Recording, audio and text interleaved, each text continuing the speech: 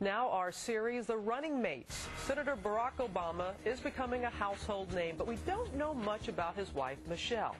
Well, they met when Obama was still an intern at a law office. She was his advisor. Now she's a successful businesswoman, a hands-on mom to their two young daughters, and her husband's most outspoken supporter. I caught up with Michelle Obama over the weekend after a luncheon at the Brooklyn Baptist Church in West Columbia, South Carolina. Level of warmth here, and I want to claim this as my South Carolina church home away from home. So she has been called his closest advisor and his daily reality check. 43-year-old Michelle Obama, wife of Democratic presidential hopeful Senator Barack Obama, was raised on the south side of Chicago, a graduate of Princeton University and Harvard Law School. Today she juggles a career, duties as wife and mother of two little girls, and now campaigner. And as the country is learning, she is no shrinking violet. Now, I know my husband's wonderful, right? I think he's a tremendous man, but sometimes I wonder, are you all here for him?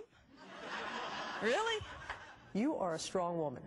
You're a professional woman. Yes, you're professional. You are someone that you speak your mind. You have something to say. There's some people who look at it as a negative. I don't want to paint some unrealistic picture of who we are so that in the end, when it falls apart and we haven't lived up to this unrealistic expectation, people feel let down in some way. This is who we are.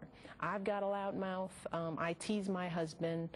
He is incredibly smart, and he is very able to deal with a strong woman, which is one of the reasons why he can be president, because he can deal with me. With the landmark run of both Senator Hillary Clinton and Senator Obama for the 2008 presidential bid, many wonder who has a better shot at making history. Do you think the American public is ready for a woman more so than an African American or vice versa? I think that the American people are ready to have somebody that they can believe in and that they can connect to. And I think that if Barack does what he's supposed to do and he can be clear and articulate in his message, he'll be the next president of the United States. I'm clear on that. You have said your husband's campaign can change the image of Black America. What is the image that you're hoping will be portrayed? Well, as we've all said in the Black community, we don't see all of who we are in the media. We see snippets of our community and distortions of our community. So the world has this perspective that somehow Barack and Michelle and Obama are different, that we're unique, and we're not. You just haven't seen us before. Michelle's now stepping out from behind the scenes and onto the campaign trail. For the first time, the country is hearing her strong views. Our concern for these issues. We've been nullified by the fear-mongers. You know, it's almost as if people have voted against their best personal interest because they've been so afraid of what could happen. You know, the terrorists are going to get us. Is it not a real concern, though, terrorism? It's an incredibly important concern, but where's the balance? You know, is really the question, where is the balance? You have to be a respected player. You have to do a little bit of both. So that non-ideological, non-fear-based approach is really what we need now as a country. 2002, your husband was a state senator. Mm-hmm. But he was almost a lone voice out there about the Iraq War. I don't oppose war in all circumstances. What I do oppose is a dumb war.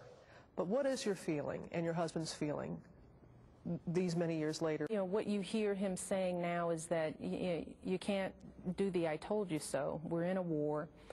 We have young men and women over there fighting right now, and we have to think pragmatically about bringing this to an end. And again, you can't take a rash approach. You can't just pull folks out. You can't just cut off funding completely. You've got to unravel this thing in a common sense way.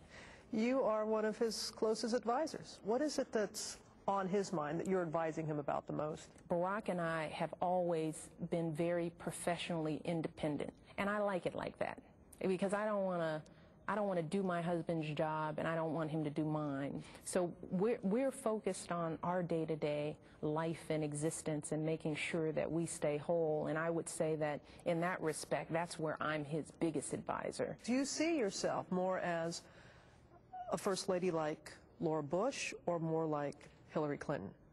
You know, I try to stay away from those comparisons and also the question. And I say that because it is so hard to project out realistically what life will be like for me as a woman, for me as a mother, when Barack becomes president. It's hard to know. What I do know is that given the many skills that I have on so many different levels, I will be what I have to be at the time. And it really will depend on what the country needs, what my family needs, what Barack needs.